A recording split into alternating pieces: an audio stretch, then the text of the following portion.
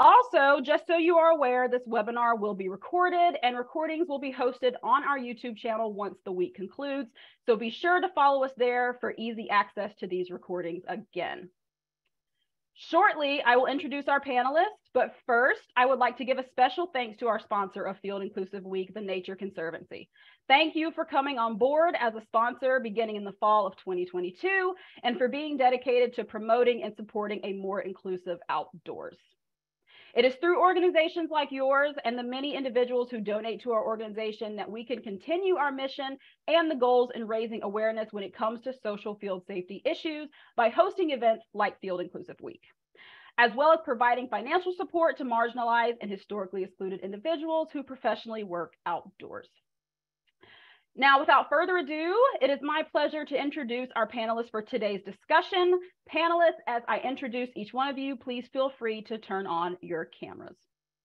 Abbi Turner, she, her, is a third-year PhD candidate in the Evolution, Ecology, and Behavior Department at the University of Illinois Urbana-Champaign. Her research involves host-brood parasite interactions. Her dissertation research focuses on different aspects of egg rejection behavior in the American robin.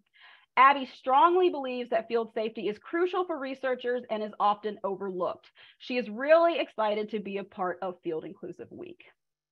Jin Bai, he, him, is a PhD candidate in the Fisheries, Wildlife, and Conservation Biology program at North Carolina State University, where he researches how historical and current anthropogenic and socioeconomic factors affect urban bird diversity.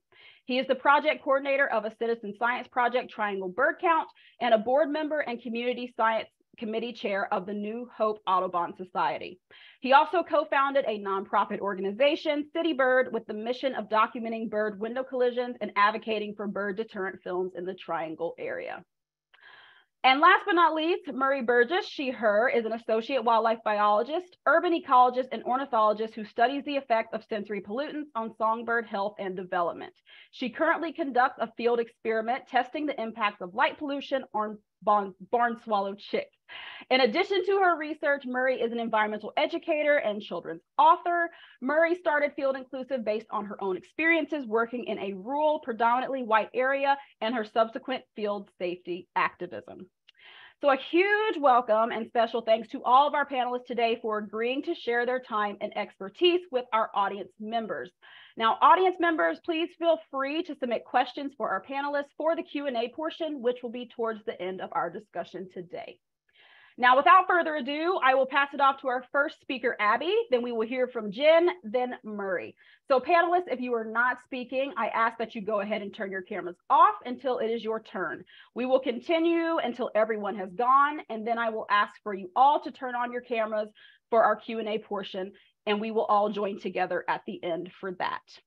And again, just to reiterate for our audience members, as you listen to the conversation today, we invite you to please place your questions in the Q&A section of the webinar for our panelists to answer during the Q&A portion.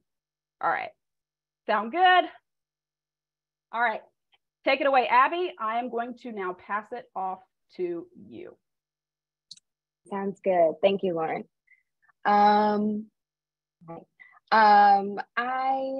I'm going to share my screen real quick so you can see me. Okay, so hold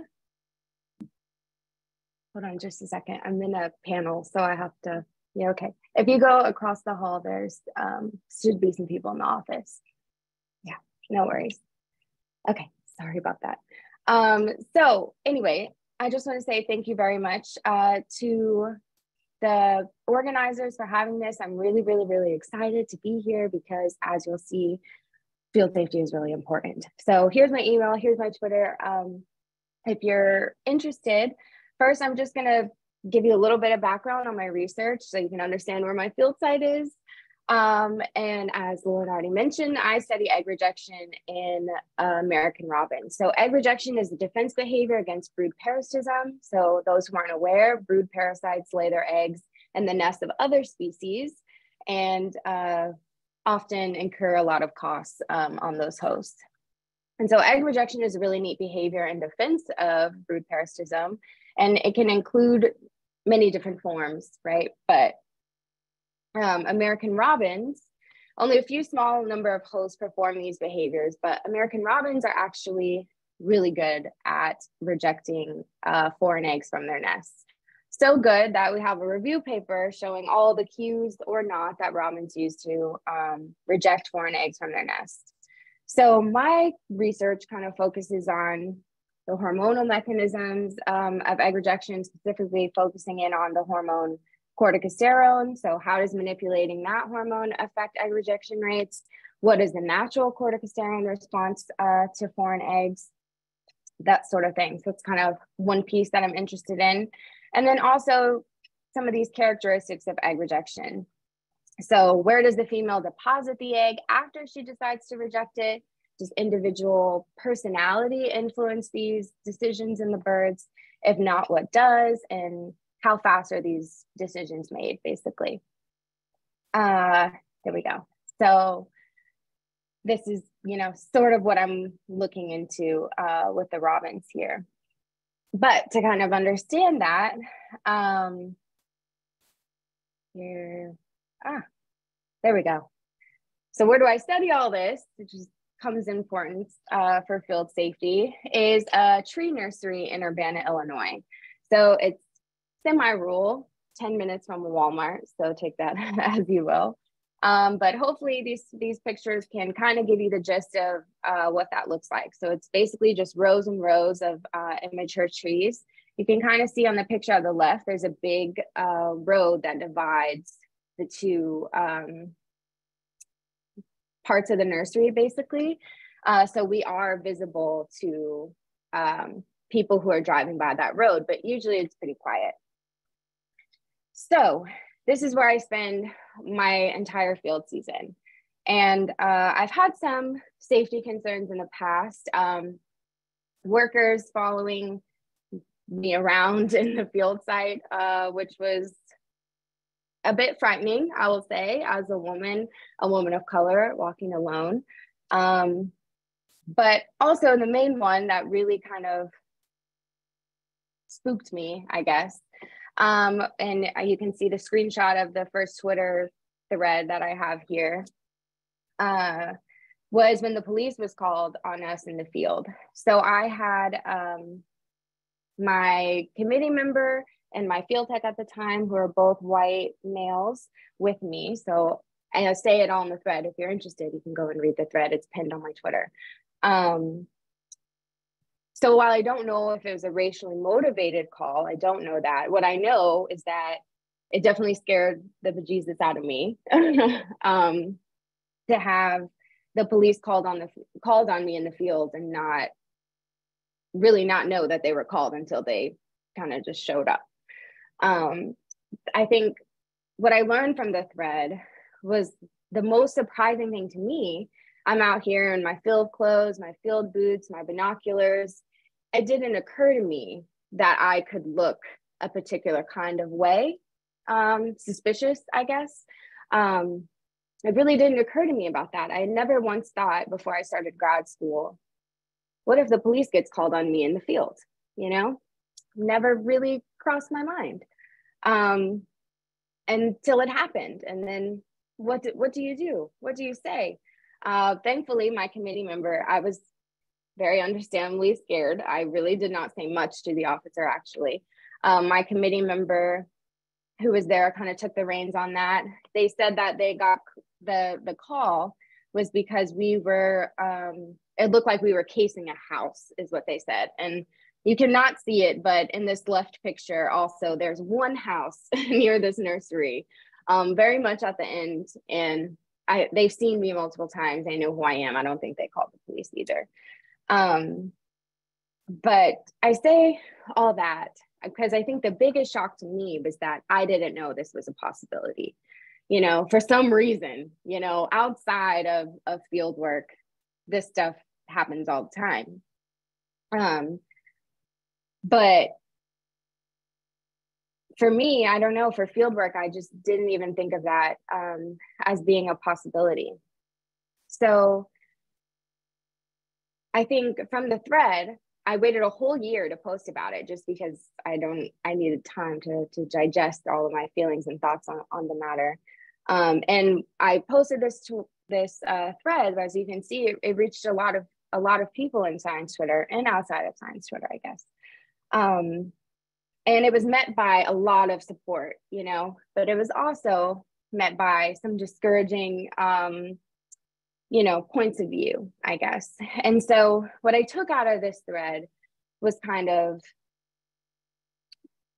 with the bad comments, I guess, that this is very much needed to have these conversations so that people can, you know, sort of understand that there are certain challenges that marginalized field researchers have to deal with. And then I also took out some really, really good suggestions and some good nuggets of wisdom that I think can really help people who might not have even thought about this before. Maybe you're a first year grad student, I've never thought about it.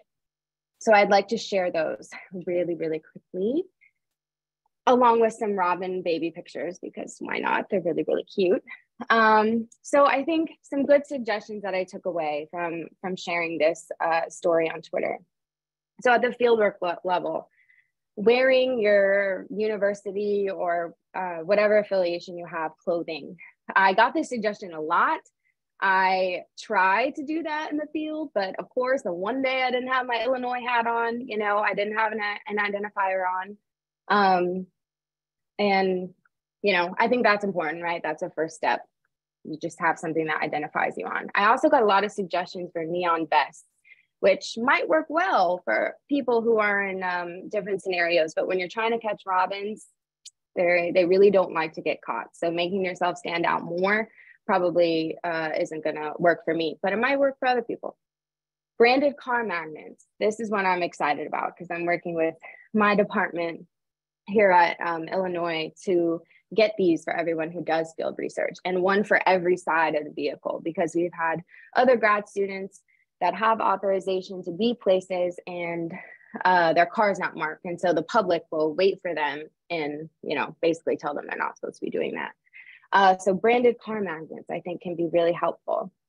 Something that made me feel better, my PI, my advisor contacted the local police station and will continue to every field season since this happened.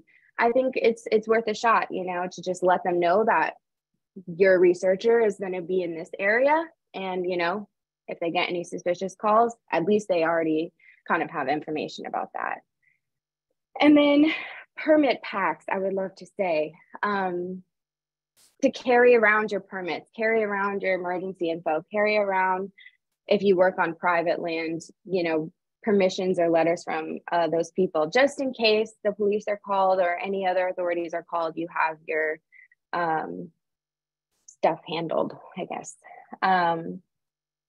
So that's kind of like individual fieldwork level, what can you do? And then at the lab department level, something that came about that I was very surprised on was that after this incident, you know, my university, my department, my lab even had no protocols for what would happen or what to do if the police were called, if you break your leg in the field, if, you know, whatever scenario.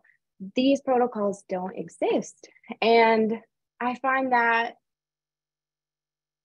really intriguing because they definitely should. So I think at the lab department university level, first we have to recognize that there's certain challenges that marginalized researchers in any group may face, and they may be different.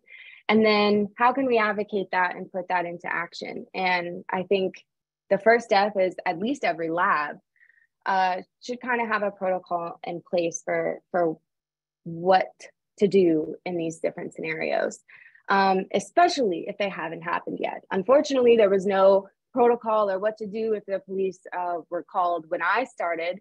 That was actually my first field season as well that happened. But now there will be. And, you know, there's giant tree holes that you could break your leg in. I haven't broken my leg in the field, but what if I did? You know, so scenarios, especially if they haven't happened yet, I think are crucial. And I think that's it. So thank you very much for listening. And I'm really happy to be here and answer any questions later.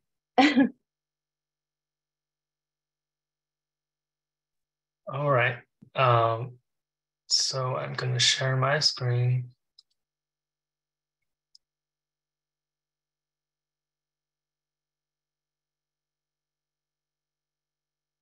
Hi, everyone. I'm Jin Bai.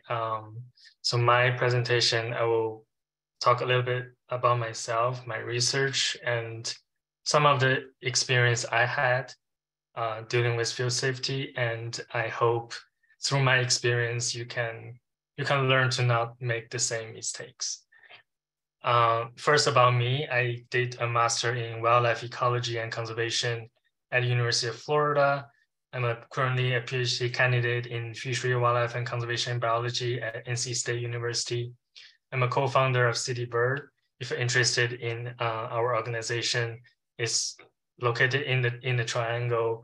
We're trying to document bird window collation and advocate for window films. I'm also the project coordinator of Triangle Bird Count and a board member of New Hope Audubon Society. So for my research, when I was at UF, my research focused on bird behavior, territorial defense, aggression. So I did a lot of playback experiments in the field. So that's my primary field work. And that happens in either deciduous or evergreen forest, as well as in urban sites.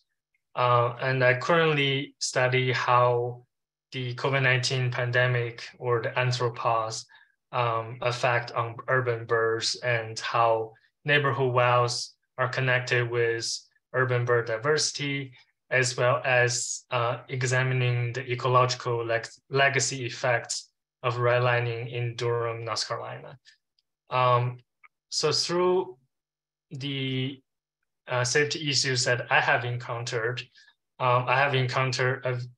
vehicle safety issues that it's, so as you can see on the picture, that's when I was collecting data, when I was in UF, that I got stuck in the mud. As you can see on the left, there was a tree falling down and blocking the road. And I was just thinking I could take a detour, and at the end, I got stuck in the mud. And that wasn't actually the only time I got stuck. I also got stuck in the sand when there was a biological station where the roads are mostly sand. I also got stuck. So definitely an issue that you need to be aware of. For me, the solution for the one showing in the picture was I contact someone from my department who is in charge of managing the vehicles, university vehicles, and he drive a truck that helped me to pull out the car. Otherwise, I cannot deal with the issue myself. And for issue related to vehicle safety, I would say the strategy, the first would be either if you can avoid doing fieldwork alone. I was doing the fieldwork alone. If there's somebody else, that person could help you push the car, maybe you can get out of the mud. And before you're doing the field work, you should identify any university staff that can help you if you have a problem, so you know who to call. And you should also communicate frequently with our advisor about your field work schedule, especially. So in my case, I have the reception to call someone, but if your field work is in a really completely remote areas without reception, then you need to know, you need to let people know in advance where are you going and what is your plan. Another issue I encountered that I was actually got lost. So it was in the same field site in a state park. I was collecting data, and then suddenly I realized I forgot something from the previous point that I was collecting data. And I just naively think that it wasn't a far distance. I can just walk there. I just left my backpack, my phone, everything left behind to get the things I was trying to get. And it turns out to be a much longer distance. And because I was in the forest, I was off trail, and there was so much understory, and I completely got lost. I couldn't get back to where I was. I don't have my phone with me. So it was somewhat scary, but I know that I can definitely find my way out. about 45 minutes to an hour, I finally go back to where I was and reclaim my bag and my phone. But this experience definitely tells me and anybody who is doing field work is always keep your phone with you all the time. So that was definitely a mistake that I made. And especially if you doing fieldwork again in remote areas, you should download things like offline Google Maps or whatever digital maps that can be accessed without reception. So you can use that map to navigate when you get lost. And the stop strategy I put on the slide are from the internet. But basically, if you really getting lost, you need to stay calm. You need to think through how you got there and any landmarks, a specific tree you remember you passed by, and observe if there's ways you can go back. And if you really don't have a map, the last resort would be to follow the stream downhill until you reach to somewhere you can ask for help, and always think about the possible plan. And if it's about to nightfall, you might need to stay put until you get help. But those are in more extreme scenarios. But you can easily avoid all of that by having some GPS device or phone with you all the time. And another issue I encountered was insect hazards. So in the summer, when you're walking in grassland, there's ticks could get on your pants and crawling on you. So that's definitely an issue you need to pay attention to. Before doing fieldwork, my advisor definitely told me I need to check ticks whenever you come back from fieldwork. So definitely wear long socks and pants and use insect repellent. And you can even track ticks throughout the day, throughout the period of time when you are doing field work. There could be ticks, you can easily pick it out. And when you go home or return from the field, you should always check ticks thoroughly on your body if there are ticks. And there are definitely health hazards if they carry disease. And the last set of issues I had was interacting with locals. So locals, what I mean is local police and private property owners. So I have 3 experiences in this case. The first was that I was helping with someone who's doing Bluebird next box monitoring, and she got permission from a golf course manager that we can monitor the next box that are located on golf course property. But that day, when I was helping the project, one of the employee of the golf course was very mean and rude, just approaching me, saying things like I cannot afford to be here, or like something like very mean, like to tell me to leave the property when we actually have permits and the permission from the manager. So that was definitely a very negative experience from just very personal interaction.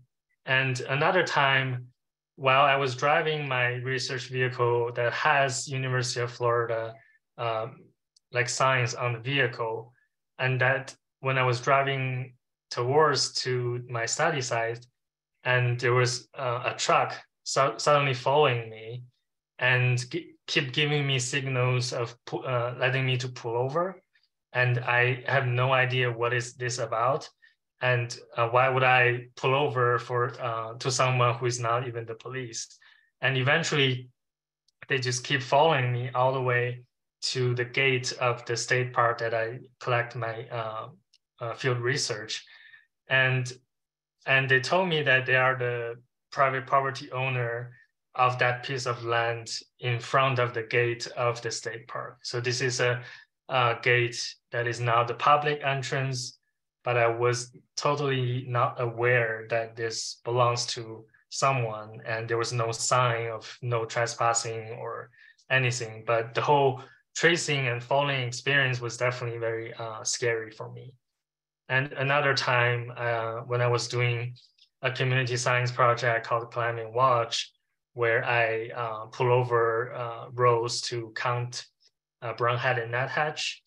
And then a police officer was passing by and saw me pull over by the road. It's in a rural area of Orange County, North Carolina. And the sheriff pull over pull over his car behind my car, turn on the signal of the car, and I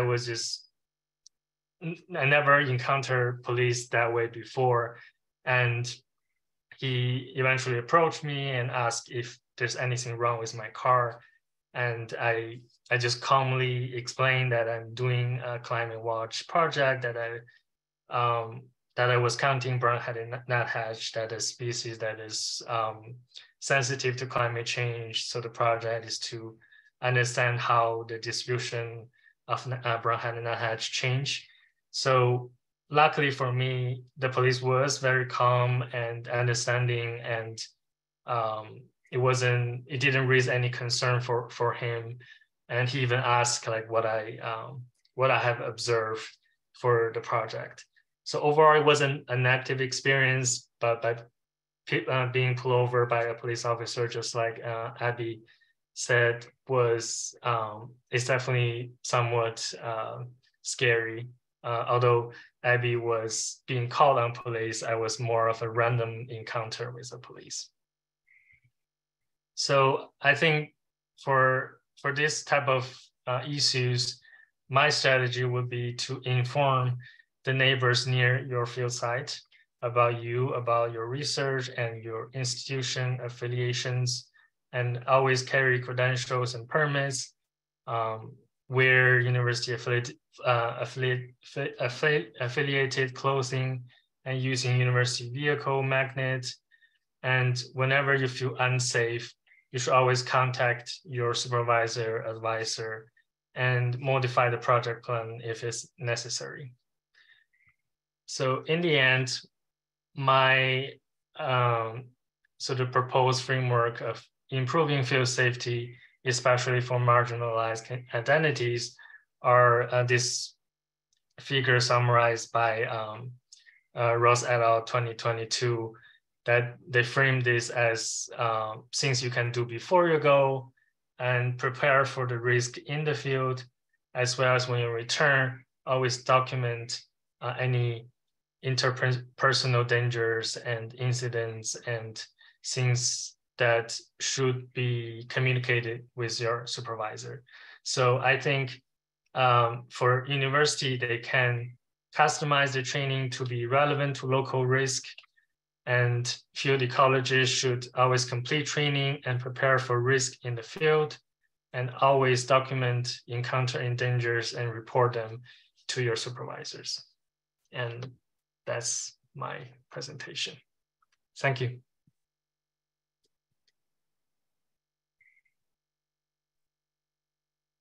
Hey everyone, I am now going to share my screen to give my presentation. My name is Murry Burgess, and I am one of the co-founders and CEO of Field Inclusive. And I wanted to kind of discuss field safety as a pillar of diversity and inclusion within the natural sciences. So a little bit about me, I was always into animals, and I loved going outdoors and like handling like all the frogs and the lizards. So I thought maybe I wanted to do herpetology or something like that. But throughout many like field experiences and classes through Mississippi State University, I learned that I really, really love birds. And so that's what I decided to focus on when going into grad school and doing my graduate studies at North Carolina State. My current research focuses on the global issue of light pollution and how it affects songbird nestlings and both internally and externally. And so my study species are barn swallows, and I always describe it as like I run a little barn swallow doctor's office with me, taking their measurements as they grow up and comparing how they're doing health-wise in the light versus in natural conditions. And so this work involves me driving about an hour or so away from where I live and going to this kind of remote, rural, predominantly white area. And I work in a barn for several hours, which is where the barn swallows nest. And I am usually out here by myself, focused on my work. And one major part of my work is actually going out at night. I have to go out at night on occasion so that I can check the lights, make sure everything's working properly, take a couple of like light measurements and just like see what's going on out there. And I think it's really cool experiment for me to be doing. But what was not so cool was starting in 2020 and seeing all of these safety concerns that I wasn't aware of before. Like I said, I was alone as a Black woman in the field in a rural, predominantly white area at night sometimes. And I began my first field season in 2020. And if you remember 2020, that was a year of high political unrest. I was constantly driving past Trump signs, Confederate flags. I even drove past a like Confederate parade of some sort one day. And so the area where I was just highly politicized and like made me feel very unsafe. There were also unwelcoming areas surrounding the field site itself. The story that I always tell is that I was looking for housing so I could stay close to my field site and not have to drive an hour every time. But the places we checked out just seemed very unwilling to talk to me, some unwilling to like look me in the eye when I was asking them about staying there, or like not really communicate with me, which led to my decision to like just stay in Raleigh where I am and just go ahead and make that 2-hour round trip commute every single day to my barn. And so for my safety, I have talked about this a lot, especially in an article I wrote for Walter Magazine. I always carry knife, I carry my pepper spray, and I always bring my dog Loki. He is actually a big sweet teddy bear, but at least he is kind of like an alert system for me in case there's somebody like coming up onto the property, questioning why I'm being there and questioning, you know, what's happening with my research. And so this has been like a really big issue that I encountered, but of course we've just heard from like Abbi and Jin and so many other people that I know in this field that this is an issue for a lot of people, which is why I want to kind of talk about some of the solutions and the purpose behind like starting Field Inclusive. There are unique concerns for marginalized researchers, and we've heard a lot of it here already, but discrimination from property owners or like other people who are like curious about what you're doing, unnecessary attention from the police. Some people feel the need to like hide or mask your identities or health issues because you don't want to be the one causing problems or like rocking the boat. And you can also experience isolation or neglect from the department. Definitely a thing that's like not out of malice, usually something that's out of like not understanding that marginalized researchers have these issues. If you don't know, you don't know what you don't know, basically. And I'm again emphasizing that this is not only a race issue. There are many issues from many people with different identities that could happen. Some of these common scenarios, it could be race, could be religion, it could be deal with your sexual or like gender expression, and it could also be through disabilities. And so all of these things that like departments probably don't like think about and probably don't have a lot of field safety policies in place that address these kinds of things. Most of the field safety policies that I've encountered only deal with like wildlife safety on poisonous snakes, venomous snakes, or tick removal and things. So some general solutions is to first just like have access to like identifying equipment. We've talked about like car magnets. This is one of the things that I got for myself during my first field season to kind of ward off some of those questioning glances and like hopefully not have people try to stop me or like call the police on me while I was outside. And that made me feel like really super better about the whole situation. In addition to that, like always having any student who's out in the field having like a vest or an ID card or a hat, something that identifies them as a field researcher. Second is going ahead and implementing some of these safety concerns and trainings on the department level. For any faculty, staff, or students who are engaged with field work, there should be an online field safety course addressing some of these more interpersonal conflict issues. And finally, I have mentioned that like sometimes a marginalized researcher might not want to rock the boat or like be the issue within their lab. And so we urge advisors and faculty and the people in charge to kind of reach out to your students and just like ask them what would make them feel more comfortable, and to like continue to like support them and check out the field site with them, maybe help them communicate with the local property owners or local law enforcement, just to kind of prevent some of these conflicts from happening in the first place. And to sum it all up, this is the purpose of Field Inclusive. We really want to support these marginalized researchers who are working in the field, and also provide those resources for a field safety training, resources to help with their research, and to help buy field safety gear and magnets for their department. And so that is kind of the summary of my presentation, and I am very much looking forward to you guys' questions. Thank you. Thanks so much, Murry. And thank you so much to our panelists. These were all wonderful presentations. So I would like to thank you once again for your expertise. I now would like to invite all of our panelists to turn their cameras back on as we open it up to our audience by taking some of their questions already placed into the Q&A section. Again, audience members, if you have questions, please be sure to place them in the Q&A function and share that with us. All righty.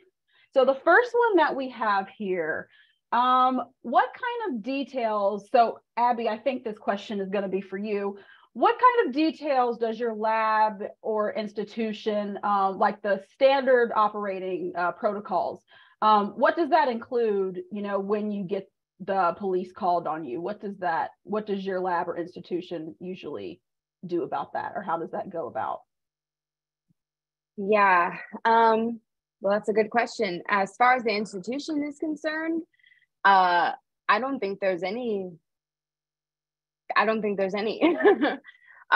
far as my lab, that was the first time that that kind of happened since my advisor has been at Illinois. At least, I'm not sure about where he was before, actually. And so we just kind of had to figure it out. Honestly, after it happened, I didn't even think to tell my advisor, which you should definitely do. My committee member actually was the one who told Mark, my advisor. And from then, my advisor reached out to me, and we contacted our department head and some other, I'm forgetting the official title, but people who are in the office of like student engagement and stuff like that, to try and figure out what we can do to prevent it from happening in the future. But yeah, we had no protocol. We kind of just figured it out as it happened. But definitely tell someone if something happens to you, because honestly, I think I was shocked, and I didn't even let my advisor know immediately. And that was a huge mistake. So And so to follow up, if you don't mind me asking, what sort of like advice would you give students, when these situations arise? Because as you stated, when they arise in like the present and you're going through that, that's, the last thing that you're thinking about is wanting to, go to your advisor and tell them what happens. Because I know that there's, you know, for us students, especially when doing our research, we sort of fear that because, you know, we feel like, you know, our research might get compromised, or, you know, we might have to alter things, you know, when it comes to our research and different things like that. So I guess what advice would you give students who might be a little bit more hesitant to go to their advisor, but like you said, should do, you know, that right away? Should it just be something when they're ready, go to them? Or, you know, what would you say in regards to that? Yeah, I guess I would, you know, leave it up to their discretion in the, oh my gosh, I'm so sorry. I'll leave it up to their discretion in that moment when it, you know, like for me, like there wasn't a gun pulled on me or anything, like simply the police came and it was a conversation. I was just very caught off guard and very afraid of that because there was very much a gun still visible, and we all know what can happen when you're really not doing anything. So, you know, for me, I didn't create that Twitter thread until almost a year after it happened. I didn't tell the world, I didn't tell Twitter until a year after. So I think if it's a situation where your safety was like immediately put in harm, I would hope that you would feel comfortable to go to your PI. But if not, hopefully you have some other, a graduate student union, something of that you can utilize, and your department head, some other resource, hopefully, that you would feel comfortable with. Because I do think it's important that the university knows of the incident, even if you're, you know, not fully recovered from it. That would be my advice. Yes. Thank you so much, Abby. Thank you. So our next question here, and I will open it up to any of our panelists who would like to answer this. What would you advise in terms of preparation if you plan on visiting a site you have never visited before and might be unaware of potential hazards to prepare for? I think, so in a scenario, a lot of time, the study sites can be visited by other researchers in your department. So they may have been to the place, so you may gain some experience from other people who have used a study site. And if it's really a new study site, has never been visited, or you don't know anyone who visited, I would say you should gather maybe a few people from the department, either staff or graduate students, to assess risk together, just to scout the place together to see if there's potential risk, and then determine from that. That would be my answer to that. Yep, echoing Jen, I was just going to say I was really appreciative of my advisor coming out to look at potential study sites with me, and like talking also to potential housing owners with me. I thought that was very comfortable for me to not have to be the only one, like, as the face of this project. For sure. Okay, our next question. Well, actually, it's more of a comment, and this is so it says, this attendee says, I have been a field biologist for 20 plus years and have had lots of these experiences, but I'm seeing major failure from your department in regards to field safety training protocols and courses. Yes. So that is exactly where we here at Field Inclusive are trying to come in. And as Murry stated, you know, a lot of, you know, institutions and organizations, when they discuss field safety, it's about physical field safety. So identifying poisonous plants, dangerous animals, watching out for stump holes, you know, staying hydrated, all that stuff is usually what they go over. But we here at Field Inclusive want what we're calling social field safety. So interactions with, you know, the public, we want that to be raised to the same level as physical field safety. So while we do believe that physical field safety is important, social field safety also needs to be taken into account as well. So I appreciate your comment. I think we can all agree with that. All right. So next question here. Do you have any advice on how to make decisions in a group when faced with hazards in the field? For example, if we have hiked multiple miles away from our vehicles and a very active lightning storm blows in, but there are very few obvious safe places to get to, is there a best method of decision making under pressure like this?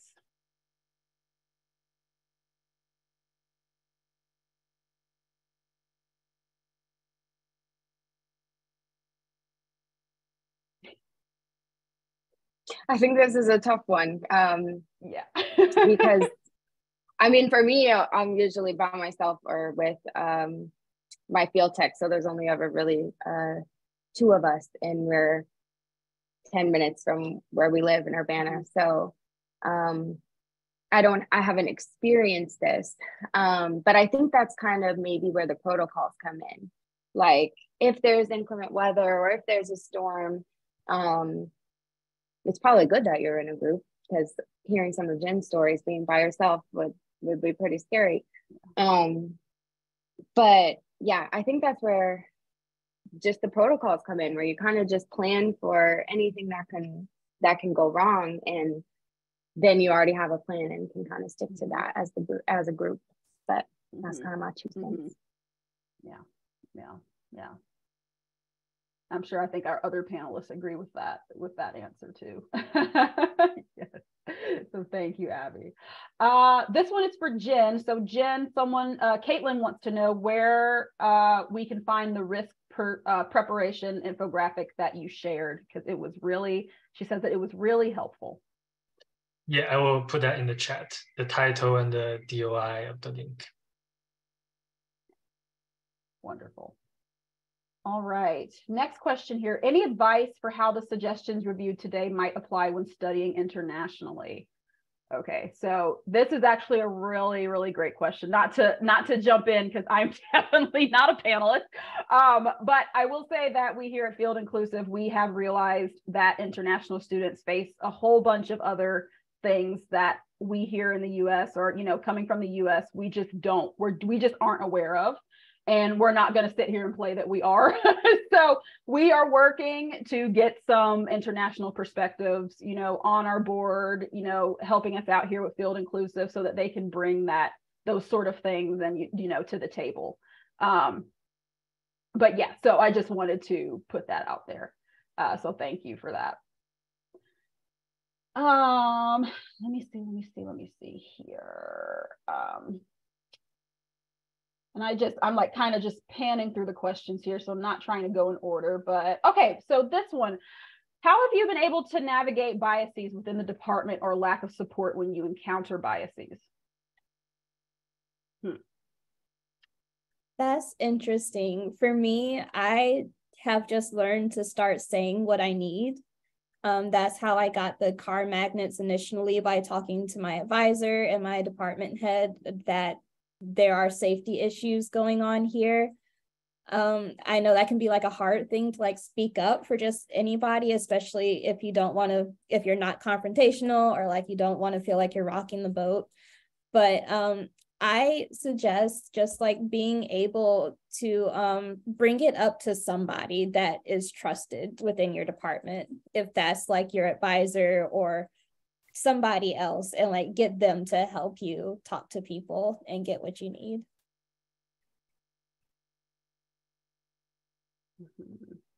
Any of our other panelists want to chime in on that? Yeah, go ahead, Abby. Yeah, I was just gonna say exactly what Murry said, but also you just have to be, it's so unfortunate, but you have to be persistent as well, because they'll forget, or it'll get put on the back burner, or it's not as important to them because they've never had that experience and they don't have their identity, and they're maybe not as concerned as you are. So I think, as tiring as it can be sometimes, you have to be persistent as well, and just like Murry said, literally tell them what you need.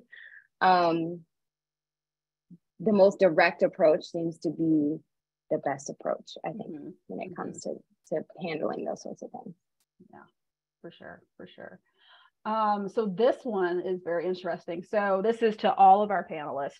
Have you ever found identification on vehicles or on your clothing to increase questions from the public? A previous workplace avoided visible identification to prevent having to explain constantly what we are doing and distract from the work that we are doing.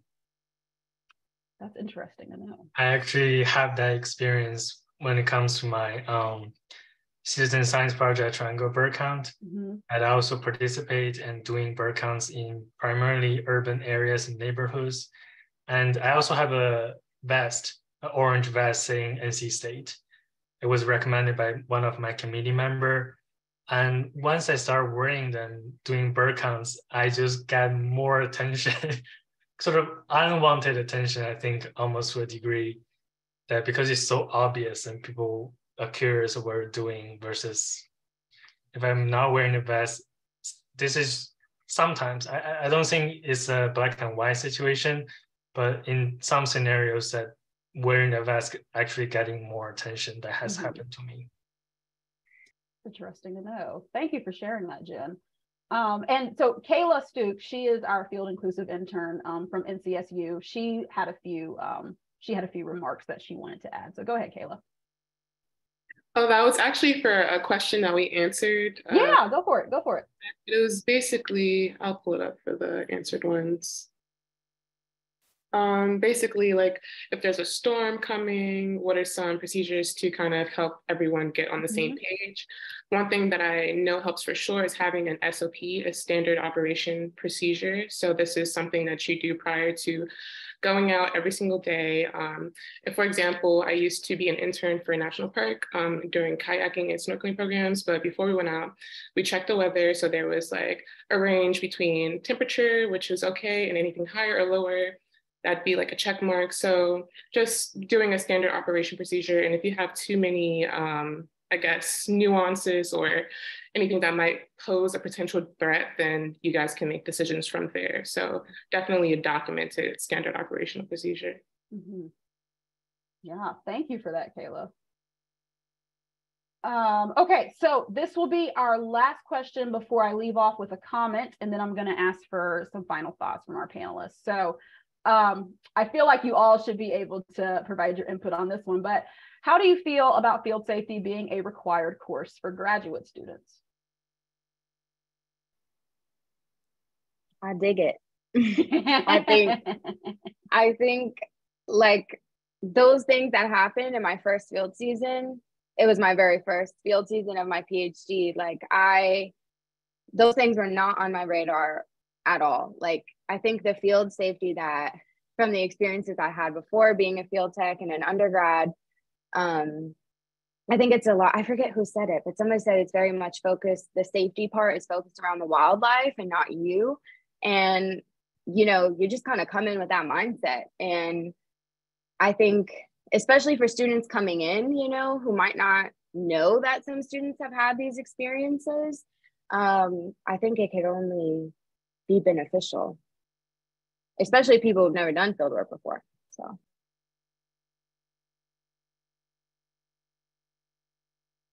I would totally agree on that too. And especially, I feel like the best advice are from people who have done similar field works and have the experience, and they can sort of alert you ahead what could happen.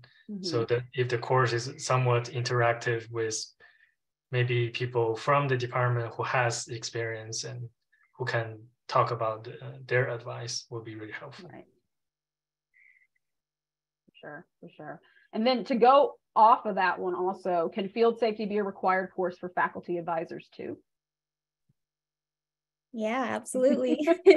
I think it should be, especially those who have students who are doing the field work. Yeah, everybody should be involved in the safety protocols. Yeah.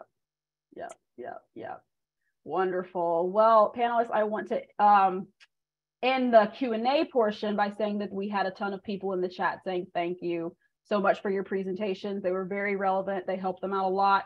So we do, again, appreciate your expertise on this topic of field safety. So we are at 4:55. So I'm going to leave a few minutes to ask you all for your final thoughts, if you have any. So I'm just going to go in order of how I see you on my screen. So Murry, I see you first. Do you have any final thoughts for our audience members today? Yeah, my final thoughts is just because it might not apply to you doesn't mean that you should ignore the issue. So just be mindful of like people on your team, people in your department who might have these needs, and just communicate with them. Always ask them what they need and try to get everyone's needs met as best as you can. Also, my social media and emails are open if anybody has any unanswered questions they want to contact me about. you can send it to me anytime or to Field Inclusive's email. So thank you all for listening. Abby, you were next. Thank you, Murry. Awesome. I'm like, final thoughts. No pressure, no pressure. I guess I just thank you everybody for, listening, because these are very real experiences that we have, and they kind of, at least for me, have tainted a little bit my field seasons following, because, looking over my shoulder, I'm feeling uneasy, and that kind of distracts from the work that you're trying to do and enjoy, because hopefully you enjoy it. And I would just challenge everyone just to look at, do you have a field safety protocol for your lab or your department or your university level for field researchers? And do you have a plan for things that haven't happened yet? Think about it. And if not, we can start thinking together. How do we create these protocols? What should be included? We got good community and resources around this topic. So thanks for listening. Yeah, great final thoughts, Abby. Thank you. And Jen, any final thoughts from you? Yeah, so for me, the final thought would be to speak up. Like, no matter what you experience, you may think is such a small thing, or maybe as long as the thing, the issue that you experience make you feel unsafe, make you feel scared, make you feel those feelings, you should speak up. That could be a potential issue, and it can be shared with a lot of other field researchers who may have the same issue. So always speak up, always talk to your advisor about those issues, and advocate for any changes in terms of like training or protocols. Yeah, for sure. Well, we here at Field Inclusive would like to thank Abbi Turner, Jin Bai, and Murry Burgess for joining us today. And again, we thank you for the work that you are doing and continue to do when it comes to educating others about social field safety and sharing your experiences. Again, we thank those who joined us today. We will continue these conversations as we further our initiatives and work when it comes to amplifying social field safety issues. Please be sure to follow and interact with us on all of our social media channels, Instagram, Facebook, Twitter, and YouTube at our handle Field Inclusive. Please also be sure to visit our website to learn more about our organization and ways that you as an individual or organization can support us. Be sure to check out the rest of our virtual Field Inclusive Week events. So tomorrow at 4 p.m., we will have Sue registered dietitian at NC State Campus Health Services, who will be discussing challenging stereotypes. What should a field biologist look like? So we hope you all enjoy the rest of your day. We hope you enjoyed today's discussion. And as Murry stated, if you have any questions that did not get answered by our panelists today, please feel free to email those to our email, fieldinclusive@gmail.com. All right. Again, thank you all for joining us, and we hope you enjoy the rest of your day. Take care, everyone.